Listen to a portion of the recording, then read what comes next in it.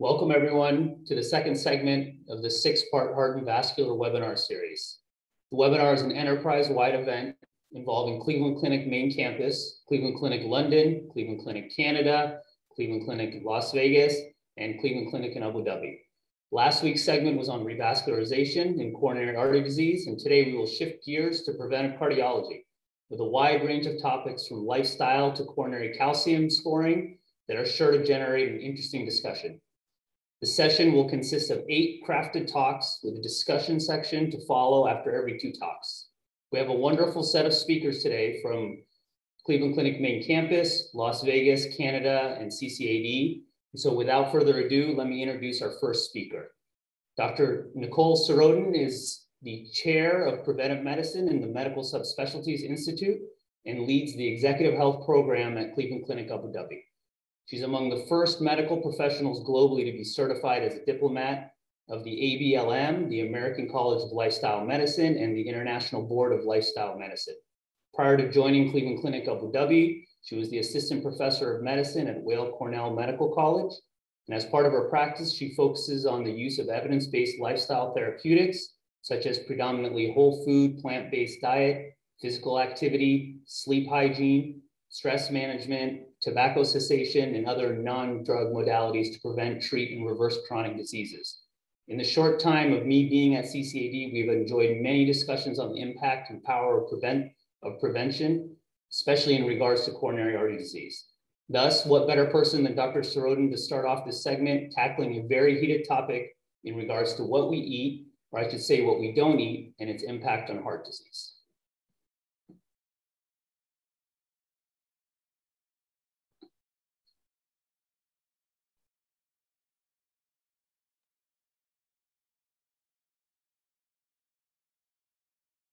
Hello everyone, my name is Nicole Sorotin. I'm an internal medicine physician and the department chair for preventive medicine at Cleveland Clinic Abu Dhabi. I'll be speaking to you today about intermittent fasting. I have one conflict of interest disclosure. I participate in fasting once a week, no other disclosures. So in the spring of 2012, my husband read an article in Harper's magazine, Starving Your Way to Vigor. This highlighted the history of fasting in addition to a personal story of someone in 1880 who fasted for 41 days. As a cook and a curious human with some time on his hands, he decided that this sounded like an interesting experiment, and he set out to see how long he could go without eating. He lasted 21 days with no ill effects except for some food obsession. So as the responsible medical professional of the family, I decided I needed to look into this, and this began my personal and professional journey into fasting. I'm going to talk about intermittent fasting today. So this is defined with time-restricted feeding, specific times of the day that are fasting, alternate day fasting, 5 days a week of eating and 2 days a week of fasting. And then there's the fasting mimicking diet. So many studies document calorie restriction have an improvement in health span and lifespan in a variety of organisms, including humans. Daily calorie restriction has been shown to reduce diabetes, insulin-like growth factor, and many metabolic factors.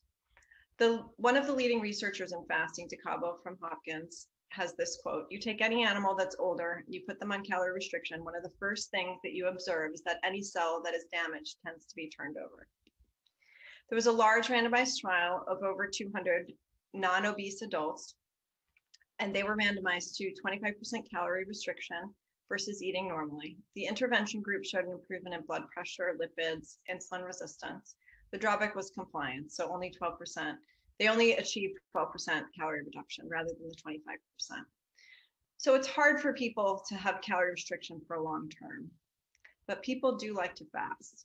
So over the millennia, people have fasted for religious and non-religious reasons. The thought behind fasting and its health benefits are rooted in metabolic switch, ketone production, and autophagy. Just as a reminder, after about 10 to 14 hours of fasting, the depletion of liver glycogen stores and hydrolysis of triglycerides into free fatty acids and adipocytes is happening. At that same time, you have ketosis.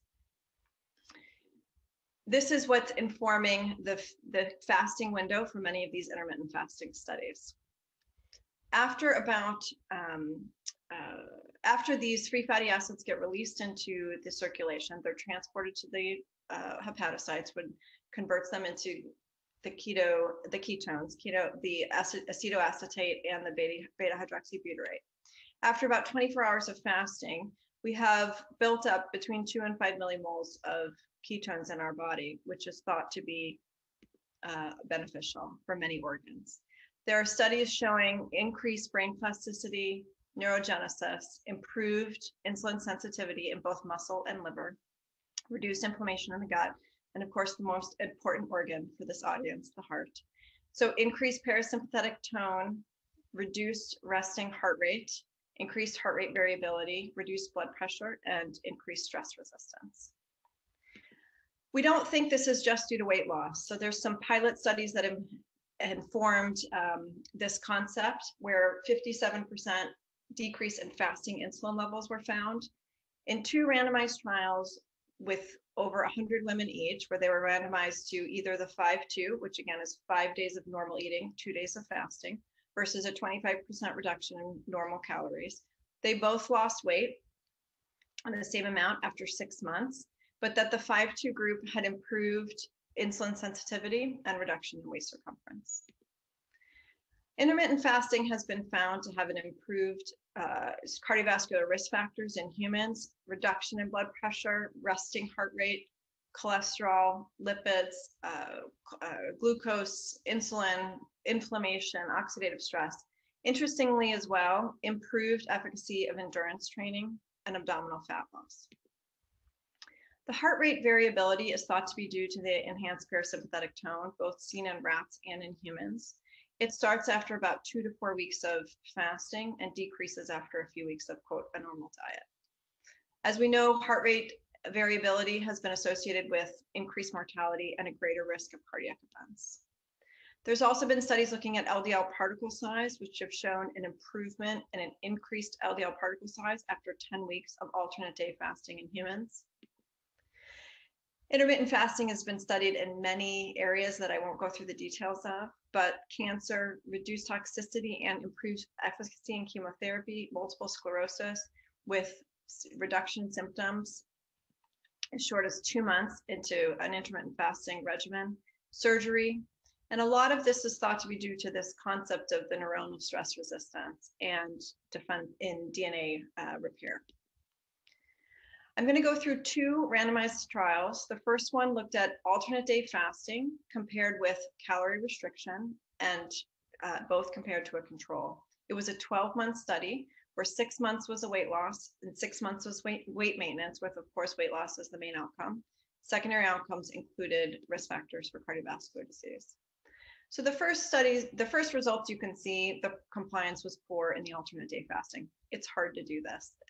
So on the days that they were supposed to fast, you can see the orange dots show the actual energy intake was higher than the blue dots of the prescribed energy intake. And then on the feast days, they also ate less than they were prescribed.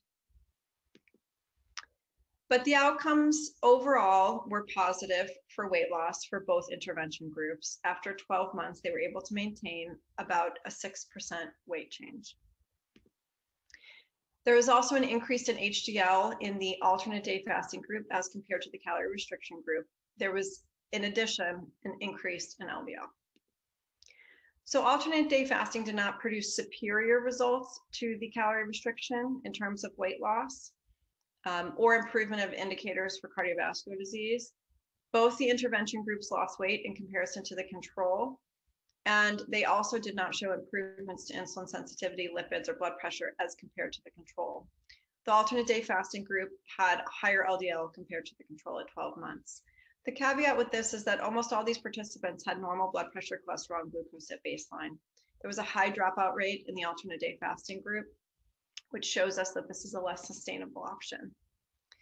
The second randomized trial received a lot of press and a lot of messages from my patients asking me if time restricted eating or intermittent fasting was worth it. So 100 participants, 50 of these were in person, and they were randomized to time restricted eating between 12 and 8 p.m. or consistent meal timing. Eat 3 meals a day at these times. The primary outcome was weight loss, and the secondary outcomes were the metabolic factors. So you can see the problem from the beginning in the weight change. The top bar is the control group, which are just told to eat consistent meal times, and the bottom is the intervention group. So there was clearly a lot of weight loss in certain people in the control group, which of course skewed the outcomes here. Weight change, you can see both groups lost weight, and there was a wide display of weight change in both groups. There was a slight improvement in systolic blood pressure, and there was a slight decrease in the control group, and there was a slight decrease in diastolic blood pressure in the intervention group. There were no significant differences in insulin, glucose, and other metabolic factors. There was one very significant finding, which was a lean mass reduction in the time-restricted eating group. So normally in a weight loss study, you can account for 20 to 30% of your weight loss as lean mass. And in this group, it was up to 65%. So the results of this study, there was no significant difference in weight loss. Both groups lost minimal weight. Although this trial was too short for significant weight loss, it was only 12 weeks long. The control group clearly was influenced by being a part of the study for weight loss. The time-restricted eating group lost more lean mass, and this was a significant finding, although they had significantly less physical activity over time. So in conclusions, there were no significant difference in fat mass, fasting insulin, glucose. But again, these people had normal metabolic profiles at the beginning of the study. So this contradicted previous reports describing the beneficial effects of time-restricted eating on metabolic risk markers. And prior studies showed the benefit in metabolically abnormal people. I will say the author of this study confessed that he himself used to do time-restricted eating, and after the study stopped and he started eating breakfast again. So really the question is the timing of the eating critical? So there is one study that looks at early time-restricted feeding in pre-diabetics where they eat from 8 a.m. to 2 p.m. that showed very significant increases in insulin sensitivity and beta cell function. So in conclusion, intermittent fasting has been shown to be an effective tool for weight loss and reduction of cardiovascular risk factors in people with metabolic derangement. It's not necessarily better than calorie restriction, but it's a good tool for some people who calorie restriction might not work for. There's no improvements in cardiometabolic health seen in healthy participants. There is a concern for muscle loss if intermittent fasting is done with a reduction in physical activity.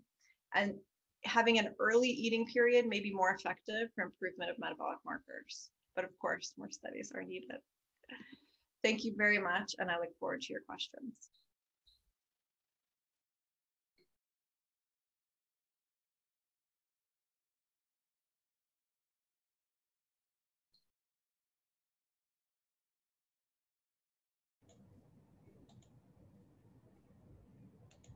Thank you very much, Nicole. So our next speaker is Dr. Sayed Najib, and he will be discussing does what we eat actually matter when it comes to coronary artery disease. Dr. Najib is a cardiologist at Cleveland Clinic, Canada, and the medical director for the cardiology lab services. He diagnoses and treats many conditions, including coronary artery disease, valvular disease, structural heart disease, and conduction heart disease and dyslipidemia. He was born in Abu Dhabi in the United Arab Emirates and studied his Bachelor of Medicine and Surgery at the Gulf Medical University in Ajman, Dubai. He relocated to Cleveland, Ohio to complete his residency in internal medicine at Cleveland Clinic's Fairview Hospital before moving to Kingston, Ontario to complete his residency in cardiology at Queen's University. He is a fellow of the Royal College of Physicians of Canada Cardiology and a fellow of the Royal College of Physicians of Canada Internal Medicine, and also a fellow of the American College of Cardiology. He is particularly interested in primary prevention of coronary artery disease. And Dr. Najib has contributed research for medical journals, including echocardiography. In his practice, Dr. Najib believes prevention is always better than cure, and that moderation is positivity are key factors for a healthy lifestyle. When he's not treating patients, of course, he enjoys traveling, watching movies, and dining out. And so we'd like to welcome Dr. Najib for this next talk. Everyone, thank you for inviting me to this webinar. My name is Sayed Samir Najib. I'm a cardiologist in Cleveland Clinic, Canada. And my topic today is, does what we eat matter? when it comes to CAD, focusing mostly on the Mediterranean diet. Now, the learning objective here is to demonstrate that the Mediterranean diet does have a strong association with reducing cardiovascular disease risk factor outcomes, and lifestyle modification also has an important cardioprotective benefit. I have no disclosures. My practice here, my average age group population is between 45 and 65. So middle-aged patients, equal male to female distribution, mostly low to moderate risk, and they have a wide spectrum of diets they follow based on personal preferences and their risk factors. And they're very well-informed patients about various types of diet.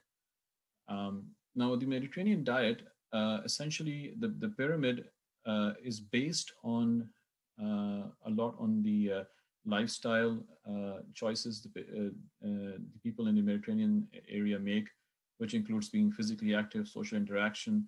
And I must say the timing of the meals is an essential part of their part of their lifestyle.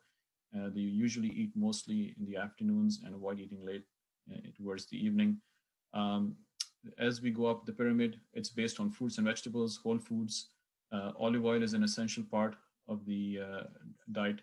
Then moderate amounts of fish consumption, fair amounts of dairy and chicken.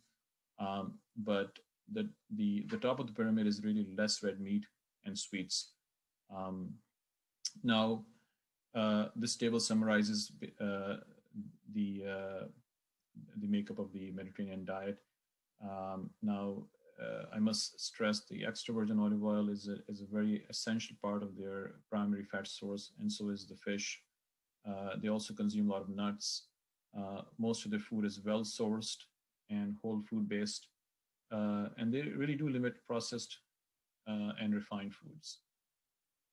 Now, Preventive study was the largest randomized trial, which was published initially in 2013, which looked at patients who had high-risk cardiovascular disease risk factors, and they were divided essentially in three groups. The first one being the Mediterranean diet with nuts, the second Mediterranean diet with extra virgin olive oil, and their control group was the low-fat arm. The outcomes were driven by overall reduction of 29% in cardiovascular disease outcomes, and it was essentially driven by stroke reduction of around 42%. Now, an important thing to point out is in 2018, this publication was retracted because of randomization issues. 12% of the study population was taken out of the original study. The data was reanalyzed. NEJM republished that in 2018, and they did say that there was no significant difference in the outcomes. There was a huge outpour of whether this trial is valid or not, and there's a lot of debates around this. Now, in terms of all the randomized trials that have been published over the years for Mediterranean diet and CVD-related endpoints, the initial one being the Lion Heart study, which had a small patient population, but these were mostly survivors of MI, and there was 73% reduction in reinfarction rates in that study. And then as we go down in the Preventive study, it has been cited over several publications, but post-hoc analysis showed 38% reduction in atrial fibrillation in the arm, which was on the extra virgin olive oil group. There was also data showing that there was weight loss, control of diabetes, and breast cancer and peripheral artery disease. Now,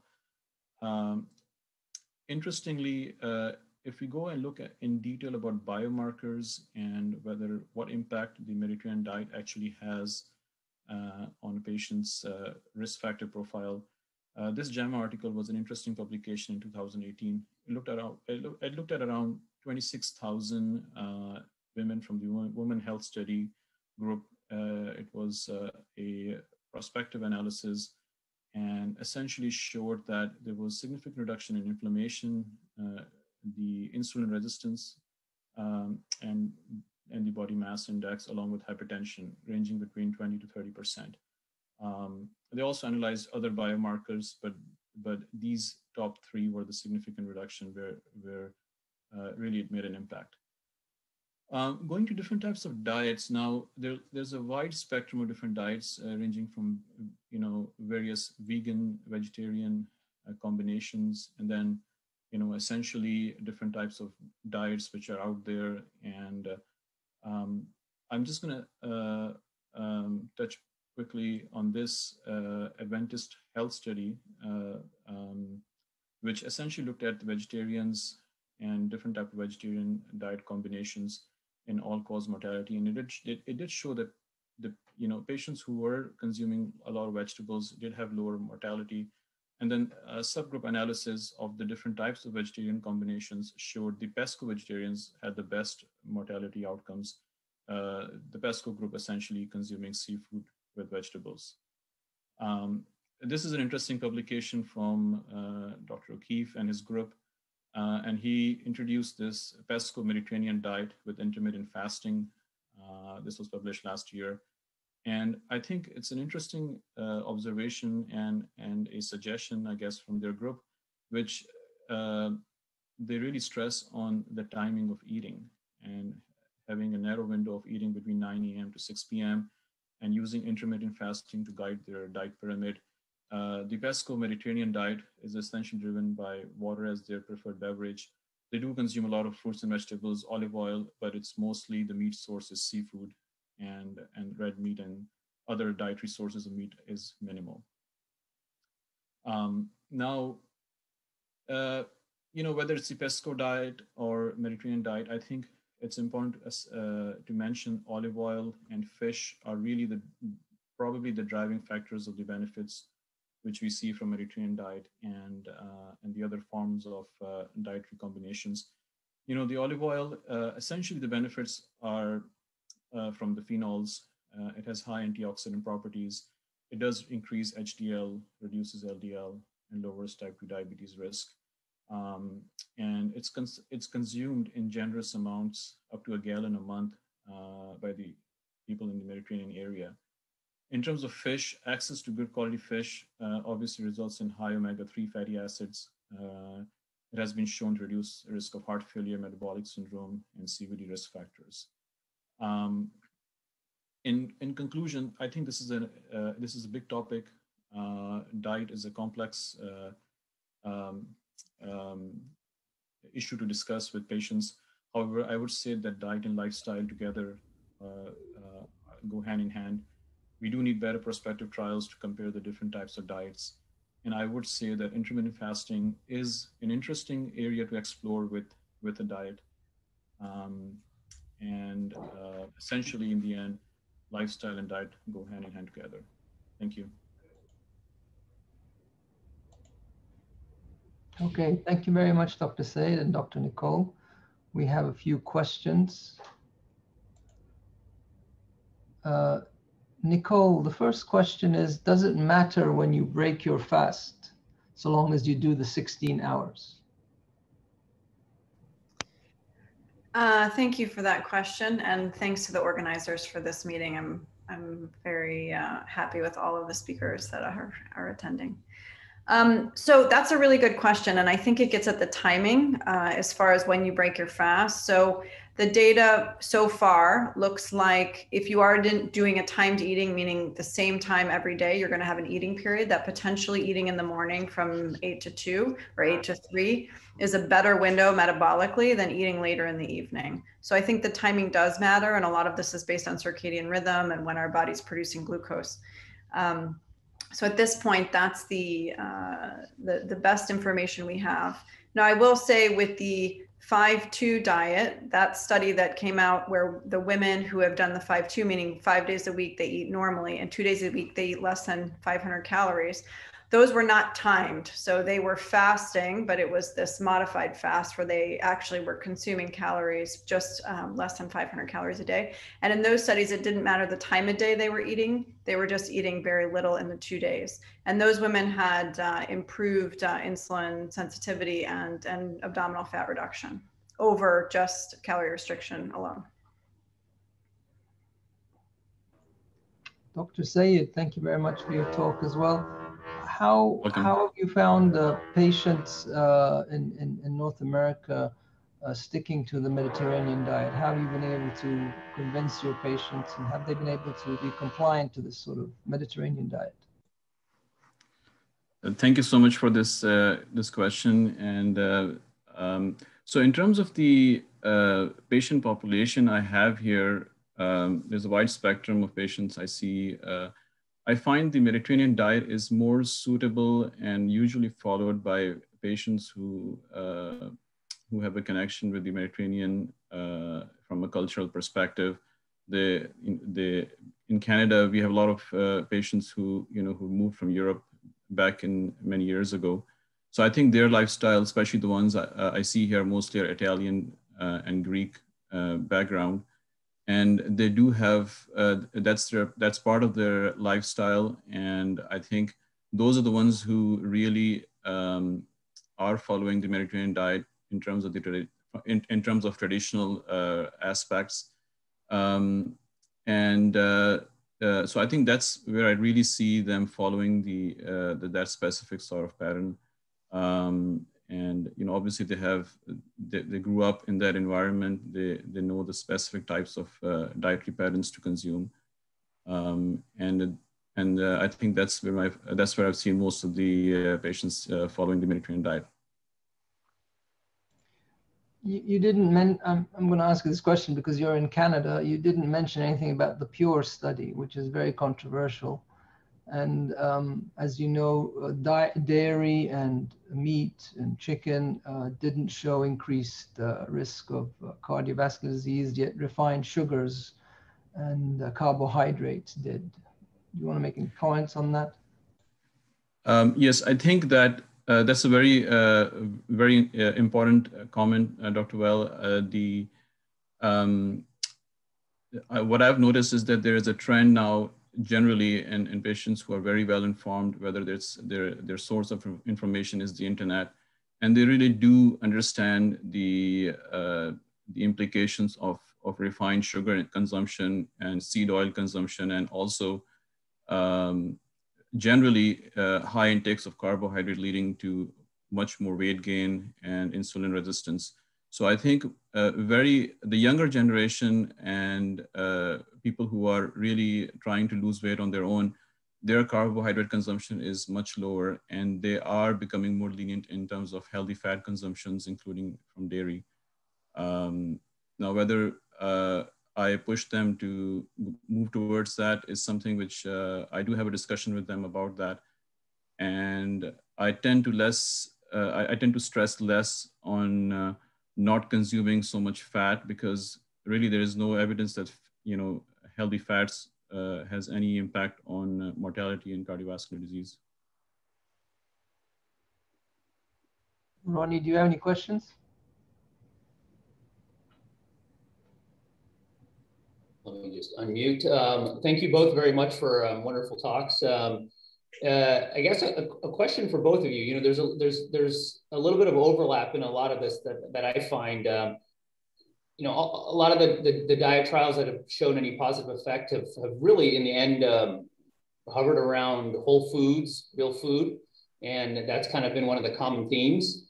You can sit and sort of get into the nitty gritty about the differences, but that is one of the commonalities. And also, Dr. Sayed, you actually mentioned that the timing of the meals were actually important when it comes to Mediterranean diet. And I don't think we talk about that a lot. And I wonder, do we think that there's some of that overlap with some of this intermittent fasting, some of the calorie restriction or time restricted feeding really kind of falls into play? I mean, when you look historically, there's a lot of cultures that didn't eat breakfast. Actually, breakfast is somewhat of a new phenomenon, and it wasn't around. So I just kind of wanted your thoughts on that. And then if you were to design a trial, I mean, what would be the right trial to design if possible, if you had a nice budget? So thank you very much for the question. I think briefly, it's interesting that we are talking about intermittent fasting with various diet combinations. And I think it's important to stress, not eating too much later on in the evening. So the intermittent fasting essentially patients avoid eating after 8 p.m. and really whether breakfast is really beneficial or not in this caloric restriction and intermittent fasting is something which we should look into. But I think 16-hour fasts with eating, not eating during that period, you can consume water and caffeine-related beverages. And really, the whole concept of eating 5 or 6 meals a day is something which we should think again. And perhaps maybe eating 2 meals in the day, one in the afternoon and one towards the end of the day. And obviously we can't really emphasize the same diet pattern on everyone, but the driving factor for this intermittent fasting and the different types of diet is essentially insulin resistance, which is a big issue in a lot of patient population. And perhaps if we do see in our practice that we are seeing insulin resistance cropping up in younger patients, this combination would be helpful for them. Yeah, and I think that there's I'm glad that you raised the point about the combination of the Mediterranean diet with timed eating. One of the challenges with the data that we have is actually their diets weren't controlled, right? So we don't know what they were eating. They were just told to eat between these hours. And if you looked in the control group of the TREAT trial, the second trial that I discussed, clearly the control group, you just had to tell them to eat the same time every day, and some people lost up to 7% of their weight, right? So I think that there's much more to it than just the timed eating, because we know all of our other data shows that, of course, the whole foods and cutting out the refined carbohydrates are going to be extremely important. So the ideal trial is that you combine a healthy diet from a whole foods, you have non-refined carbohydrates included, you have healthy fats, and a timed eating, plus exercise, right? The other piece of this that we're not talking about is exercise. So the people in the group that was randomized for the time restricted eating, they decreased their amount of steps by over 2,000 steps per day during the trial. So I think, and part of that muscle loss is probably explained by the lack of physical activity. So I think we need a combination, right? We eat and we move as humans, right? So if we had a trial that looked at a healthy diet under a timing, and if we could compare the evening timing, meaning the 12 to or the afternoon 12 to 8 versus the morning 8 to 3 or 8 to 2, and including exercise, to me that would be the best trial we could run to show whether or not this actually is effective for prevention. Great.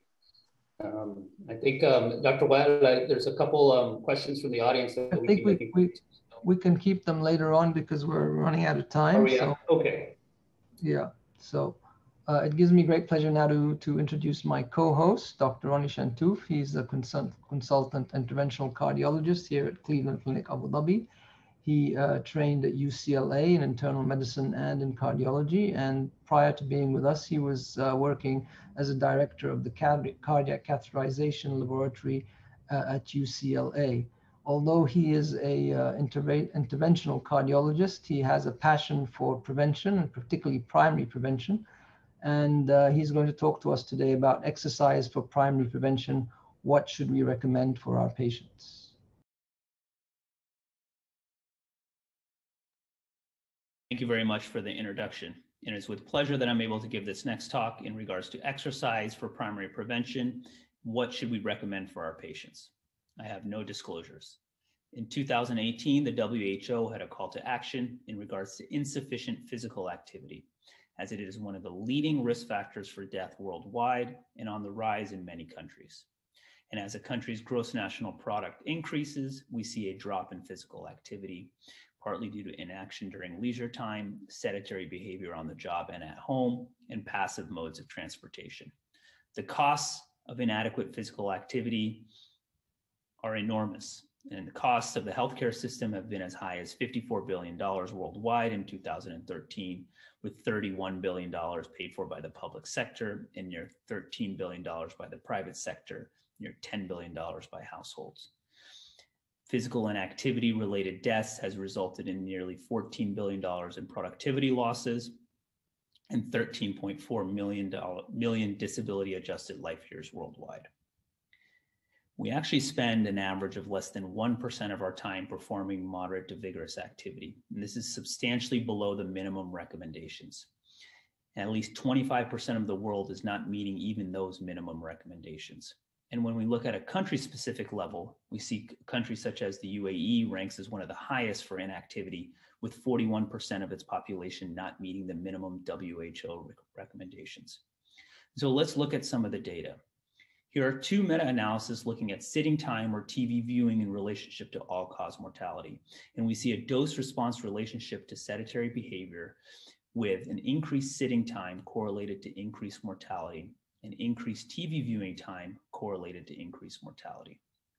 And on the flip side, when looking at exercise, we see an overwhelming positive relationship. Depicted here is a meta-analysis looking at the association between walking and cardiovascular mortality with an estimated 30% reduction in cardiovascular death. The Copenhagen City Heart Study is a large prospective study involving over 15,000 people. Here's a sub-study of 1,878 joggers looking at the impact on longevity. We see here is jogging correlated with a reduction in all-cause mortality and increased survival, with an age-adjusted 44% lower risk of death, with increased survival out to 6 years for men and 5.6 years for women. And when adjusted for smoking, education, income, habits, drinking habits, and diabetes, the finding remained robust, with 3.8 and 4.7 years increase in survival in men and women, respectively. In a prospective observational study of runners involving 55,000 adults with a mean age of 44, with a mean follow-up time of 15 years, we see runners had a 30% reduction in all-cause mortality and a 45% reduction in adjusted cardiovascular death. And there was a dose-response benefit similar across quintiles of time, distance, frequency, amount, and speed. And all-cause and cardiovascular mortality benefits were seen in essentially all subgroups. And compared to non-runners, runners consistently had a reduced risk of all-cause mortality and cardiovascular death. And this was true even at low dose or slow speeds were also associated with significant mortality benefit. And persistent runners over time were more strongly associated with mortality reduction. And again, looking at the Copenhagen City Heart Study, and now looking at a population of 8,577 people with a 25-year follow-up. This looked at different leisure time physical activities, and the study depicted the widely divergent life expectancies among different activities. And that all categories, however, of physical activity showed a mortality benefit, which apart from health club activities, remains statistically significant when further adjusted for smoking, education, diabetes, and income. The activities with the most extensive and robust mortality reduction included soccer, badminton, and tennis, all social sports. Two theories as to why this may have had a stronger impact than the other activities is, one, was this a social phenomenon involving multiple people and social support and friends, or was it the type of activity in which it was interval burst activity and a sort of HIIT-like type of exercise training? What about the coronary arteries in specific? Here's a small study published in 1992 looking at 113 male patients with stable angina, 65% with prior myocardial infarctions, in which they underwent coronary angiography. And they compared intense exercise and low-fat diet versus usual care. And the exercise regimen included daily cycling of 30 minutes at 75% maximum predicted heart rate, plus 60 minutes of group training twice a week. And they had a follow-up coronary angiography and perfusion study. And they found that the course of coronary artery disease was impacted by exercise and diet, and that atherosclerosis on a patient basis slowed overall in the treatment group, with less progression and more regression in the physical exercise and low-fat diet arm. And that ischemia reduced in the treatment group, even in patients that did not show regression on angiography, suggesting, as we know, that ischemia is not completely one-to-one compatible with the epicardial lesions themselves. And so the importance of exercise and exercise capacity cannot be underestimated. And in this study of 6,213 men referred for exercise treadmill testing for clinical reasons, we see the impact of exercise capacity. This was a mean duration follow-up of 6.2 years with the endpoint of mortality. And after adjusting for age, we compared those normal subjects with those classified as having CAD based on either an abnormal treadmill test or CAD history. And independent of their CAD status, the risk of death decreased the greater the patient's exercise capacity. And that the absolute peak METs was the strongest predictor of death among both groups. And for every 1 MET, we saw a survival increase of 12%, regardless of CAD status. And so how do we categorize intensity? It's important to know your patient, because one patient is brisk walking can be light versus another patient that might be a vigorous activity based on their level of deconditioning. And there are 3 major ways. One is by absolute METs, such as a treadmill testing, or relative intensity based on percent of your maximum predicted heart rate, or the talk test. I find the talk test is very helpful and useful, especially in clinic and when starting patients on a new exercise program. And so to use a talk test, if the patient's able to sing while performing the activity, consider that light intensity. If they're able to talk comfortably but not sing, that's a moderate level of activity. And if talking is a difficult task during the activity, then consider that a vigorous level of intensity. This can help the patient follow a exercise program and track their progression. And here are some examples based on absolute METs of different levels of activity, such as jogging, running, biking, singles tennis are all considered vigorous, versus a brisk walk is a moderate level of activity.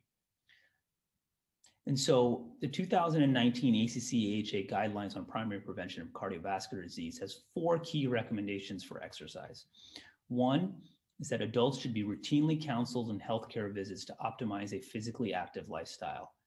2, adults should engage in at least 150 minutes per week of accumulated moderate intensity or 75 minutes per week of vigorous intensity aerobic physical activity to reduce ASCVD risk.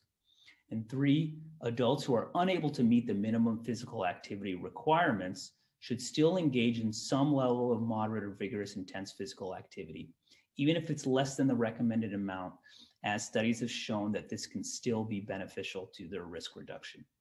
And 4, they should decrease sedentary behavior, as this may reasonably reduce ASCVD risk. And so James O'Keefe and colleagues published a paper in regard talking about the Goldilocks zone, not too little, not too much. This is a step-by-step approach to exercise prescription, essentially, and where there's no upper threshold for low to moderate intense activity.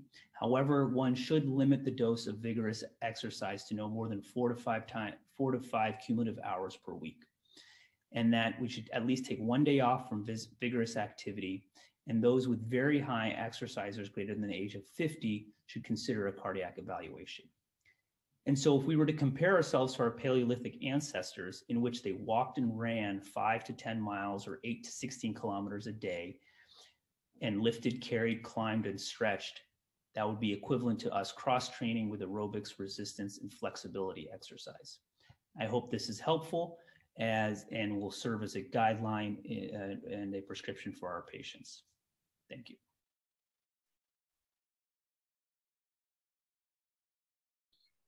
All right, so we're going to slightly shift gears away from impact on lifestyle and cardiovascular health and move towards medication-based therapies.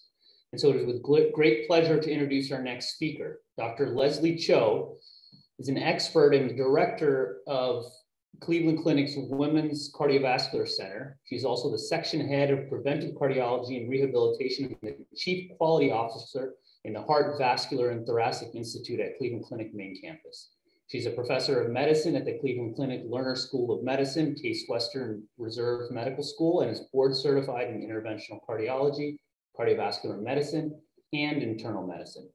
Her research has garnered her many grants to study various therapeutic treatments for heart disease, and she is the author and co-author of numerous peer-reviewed papers in leading medical journals and has authored medical chapters and textbooks. Dr. Cho's clinical research interests are women in heart disease and the role of nutrition in hypercholesterolemia.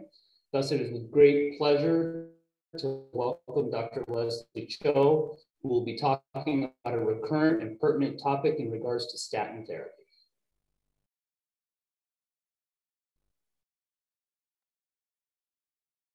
Hello, my name is Leslie Cho. I'm a professor of medicine, section head of preventive cardiology and cardiac rehabilitation at Cleveland Clinic, Cleveland, Ohio. It's my pleasure to be with you today to talk about myalgia on statins. Now what? It's a very common problem that we all face. These are my conflict of interest. We all live in a very strange time, but hopefully I can see all of you face to face someday. If you look at randomized control studies, muscle-related statin symptoms are extremely rare, extremely low rates of myalgia, myositis, and rhabdo. And if you look at the meta-analysis, 35 randomized control studies, 74,000 patients, there was really no difference in myalgia, CK elevation, rhabdo, or discontinuation of statins. But myalgia was only reported in 21 studies. CK was reported in only 16, and no atorvastatin trial ever reported CKs. And we all know a randomized control study usually pick the healthiest of patient population. In the real world, the myalgia rates are much higher, 5 to 10% associated with myalgia on statins. If you look at the PRIMO study, which is a French outpatient-based high-dose statin study, it's around 10%. Kaiser, which is our health maintenance organization in the US, it's around 5 to 7%. Unfortunately, there is no definition of myalgia. And if you look at the ACC, AHA, NHLBI, the National Lipid Association, the FDA, no one can agree on what myalgia, myopathy, and myositis definitions are. Everyone agrees what rhabdo is, but myalgia really, there is unfortunately no simple test, no simple blood test to distinguish. And so thus comes the confusion. The risk factors for getting myalgia on statin is related to patients as well as treatment. So patient-related effects are things like age. So elderly patients, females are more likely to have it. Smaller patients and frailer patients are more likely to have myalgias on statins. Also, things like hypothyroidism can really increase your risk of having myalgias. Family history is another important cause. There are some genetic predisposition. Excessive physical activity, major surgery, perioperative times can also increase that risk, as well as alcohol intake. There's obviously treatment-related issues with myalgia. High-dose statins, definitely more than low-dose statins. And then there are interactions with other drugs. So these are the most common drug interactions that can cause myalgias with statin therapies. Things that we normally use in cardiology, such as fibrates, verapamil and diltiazem, calcium channel blockers, amiodarone, colchicine, digoxin, Coumadin, they can all increase the risk of myalgias. And then obviously we all know about the antifungals and the macrolide antibiotics. And then for our HIV patients, the protease inhibitors can really increase the risk of myalgia. It's really important to remember that there are other things like alcohol and sometimes herbal medicines that people are taking that can increase the risk as well. I don't know anyone that drinks greater than 1 quart of grape juice, but if a grapefruit juice, but if you're one of those, then that increases your risk. The factors favoring statin myopathy are, you should be, if it's really related to a statin, it usually occurs in large muscle groups, a large proximal symmetric muscle groups. So bilateral thigh pain, bilateral buttock pain, bilateral shoulder or upper arm pain. It's worse with exercise, usually starts within 2 weeks of statins initiation, resolves within 2 weeks after statin is discontinued. And it is not associated with any kind of pain, vibration, or position or sensory deficits. You have to have normal creatinine kinase, TSH, sed rate, and CRP and vitamin D level to really say you have statin-induced myalgia. There are statins that are worse in terms of causing myalgia. So lipophilic statins, so statins that go passively everywhere and non-selectively, they definitely have increased risk. So simvastatin, fluvastatin, those are the worst ones, and atorvastatin. And then the hydrophilic statin are less likely to cause myalgia. So hydrophilic statins they need active transport into the hepatocytes. So rosuvastatin and pravastatin are the good ones. So we've tested the hypothesis of using a hydrophilic statin for patients with statin-induced myalgia. So these were patients intolerant to 2 or more statins. We made sure that it was not drug-to-drug interaction. We made sure it wasn't, they were not hypothyroid. We looked at all the sorts of other factors, and these were people who really had myalgias on statins. 1,600 patients, and we started them on rosuvastatin. And the reason why we chose rosuvastatin is because rosuvastatin has a very long half-life. We initially started with twice a week at a low dose, and if they were able to tolerate, then increase the intermittent statin dosing. So you either do Monday or Thursday, where you have a couple of days in between, and if they were able to tolerate that for 2 months, we either increase the dose or we increase the frequency to get them to their LDL goal.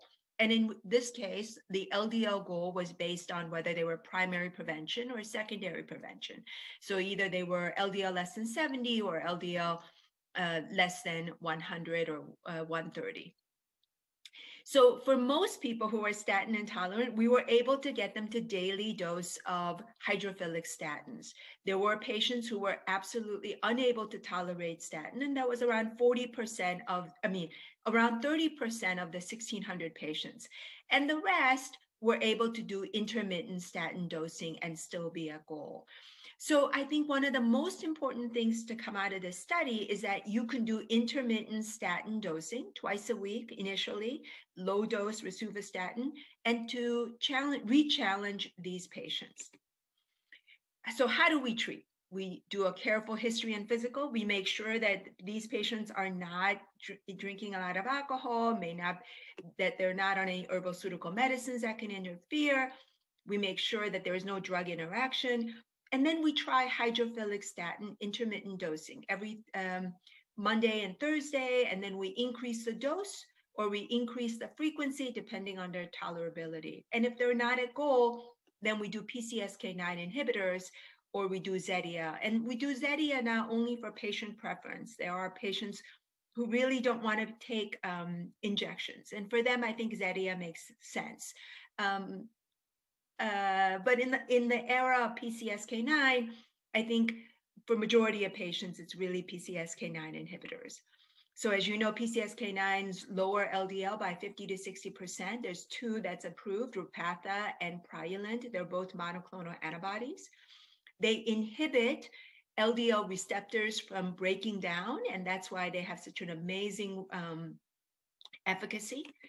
They are incredibly safe. The Fourier study, which is cardiovascular outcome study, which was positive, as well as Odyssey Outcomes, which is a cardiovascular outcome study, which was again positive, both showed incredible safety in terms of no increasing diabetes or neurocognitive effect or cataract or allergic reaction, really just a very, very safe drug. And even if your LDL is less than 20, these patients did not have neurocognitive deficits and they did not have muscle side effects. What about anything new? So there are 2 new things on the horizon. One is bempedoic acid, and the second is inclisiran. Bempedoic acid works 2 steps above where statins work. So statins are HMG-CoA reductase inhibitor. These are ACL inhibitors, and they prevent cholesterol from forming. They have been studied in patients with statin intolerance. It is an oral drug. It's once a day, small molecule. Half-life is around 15 to 24 hours. The target organ is the liver. Minimal metabolism, and it's been approved by the FDA. Bempedoic acid by itself only lowers LDL by 15%, but bempedoic acid plus Zetia lowers LDL by 30%. The cardiovascular outcome trial is pending. The Cleveland Clinic is the primary investigator for the 12,000 patient study. Inclisiran, which is a small interfering RNA or silent interfering RNAs against the formation of PCSK9 inhibitors, you inject every 90 days. as the Orion studies have shown. There are phase 3 study, Orion 10 and 11. However, and it is pending FDA approval. The cardiovascular outcome study on Orion 4 is pending. So in conclusion, really good physical and history. We're lucky to be in an era where we have lots of options for people with myalgia, but you have to make sure that this is really from a statin, because really there's no medicine quite like a statin in terms of lowering cardiovascular risk. But if they are truly intolerant, then intermittent statin dosing, you can add Zetia if they are against taking an injection. But PCSK9 inhibitors, I think, are really the go-to drug. Thank you for your attention.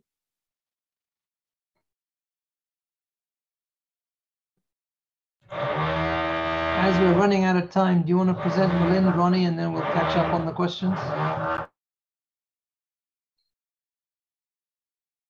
All right, so I think for time's sake, what we'll do is we'll go to our next speaker, and then we'll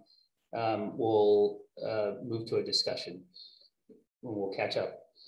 So our next speaker, Dr. Milind Desai, is the Director of Clinical Operations of the Department of Cardiovascular Medicine at the Seidel and Arnold Miller Family Heart, Vascular, and Thoracic Institute at the Cleveland Clinic. And he holds a dual appointment in the Departments of Cardiovascular Medicine and Radiology.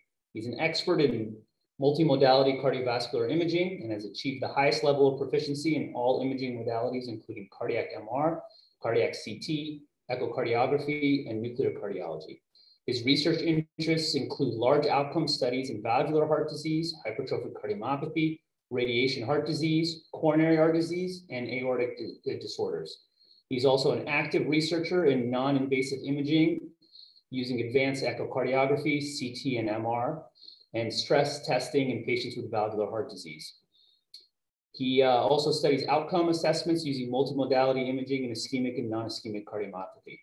And so this next topic really serves as a crossroads between cardiac imaging and preventive cardiology, tackling the questions surrounding the power of a zero calcium score. Thus, it's with great pleasure to welcome Dr. Milind Desai.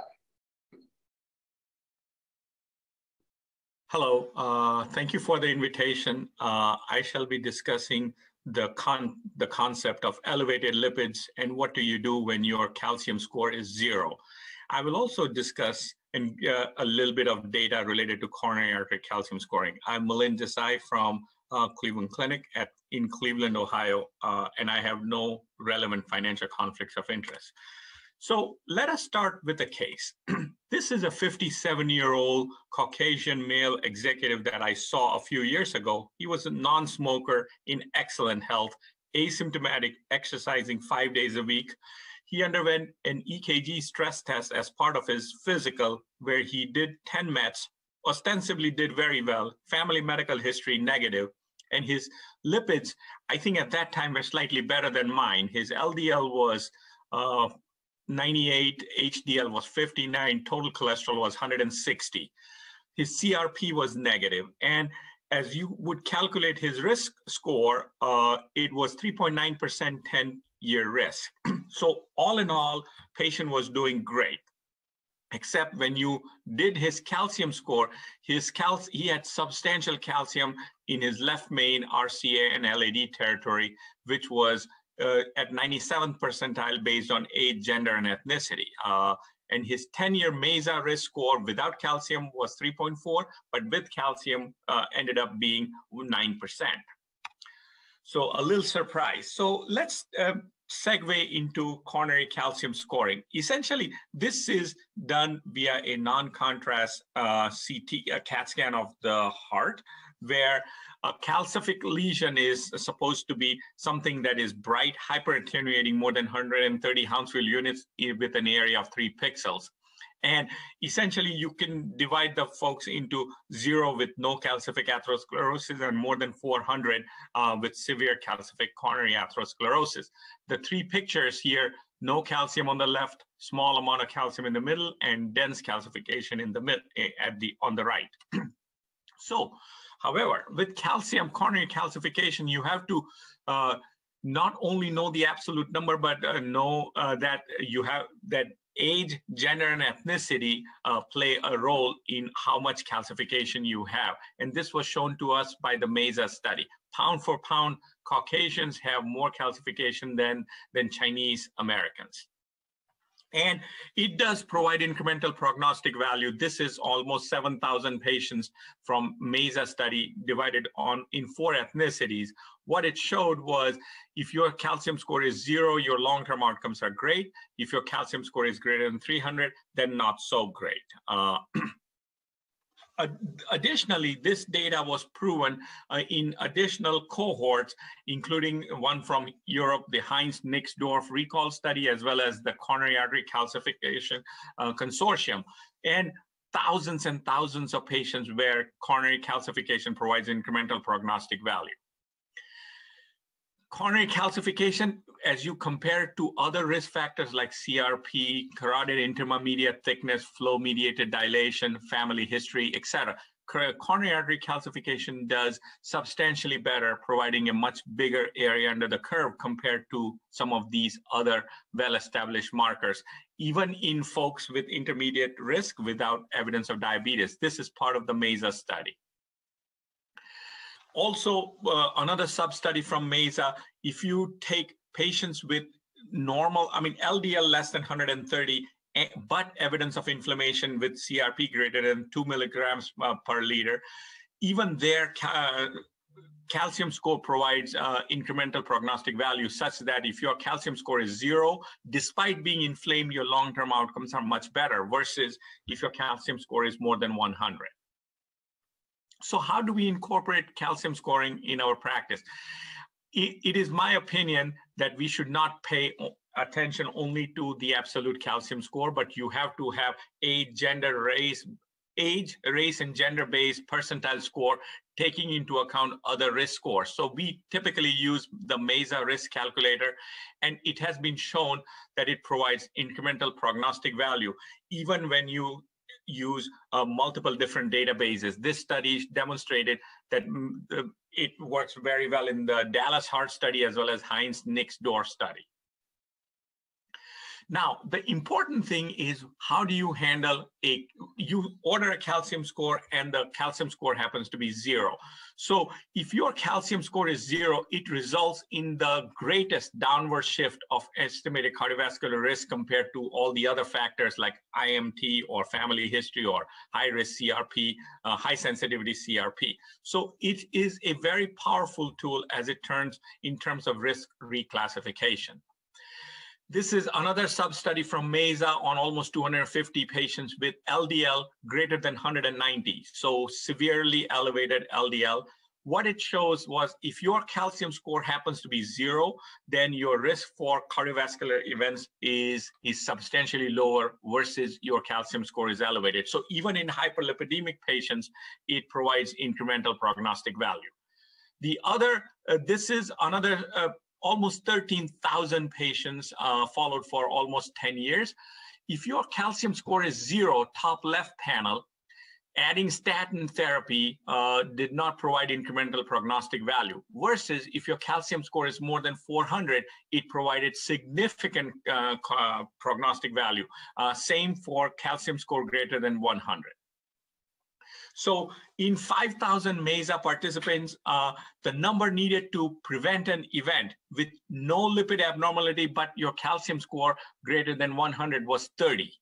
Versus if you have a calcium score of 0 and 3 lipid abnormalities, the number needed to treat was 154, suggesting that coronary calcification is a much more powerful tool of risk stratification compared to lipid abnormalities.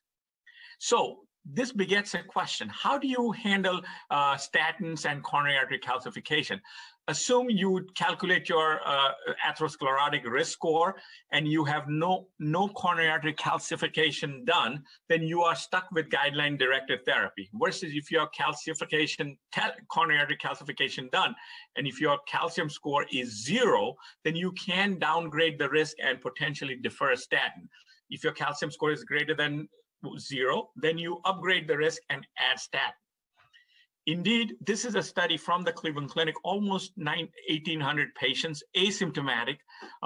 What we were able to show that addition of calcium scoring to standard risk assessment upgrades or downgrades the risk in about 40% of patients, and 25% of subjects would have been recommended for long-term statin therapy based on the risk score. But indeed, all these 25% patients had 0 calcium score. So potentially we could have avoided calcification, statin therapy in some of these patients based on the data that I just showed. So selected examples of who might benefit from knowing the calcium score to be 0: patients who are reluctant to initiate statin, patients concerned about statin therapy due to statin-associated symptoms, older patients with low risk factors, and middle-aged patients with atherosclerotic risk score less than between 5% to 7.5%, and who are essentially borderline patients. So what is our suggested approach to using coronary calcium scoring? It is recommended in asymptomatic individuals greater than 40 with intermediate risk or atherosclerotic risk. In borderline risk patients between 5 and 7.5% risk, especially if they have a family history of premature CAD. Aggressive lifestyle changes, risk modification, and statin are recommended in calcium score greater than 100 or 75th percentile based on age and gender. And then if your calcium scores are lower, then patient preference and shared decision-making is recommended. Calcium scoring is not recommended in low risk or ultra high risk or symptomatic patients. If your calcium score is 0, then there's emerging data that statin therapy does not really add much value unless there are major cardiovascular risk factors. And to assess statin treatment efficacy, it is not recommended to do repeat coronary artery calcification. Thank you so much for your attention. I'd be happy to answer any questions.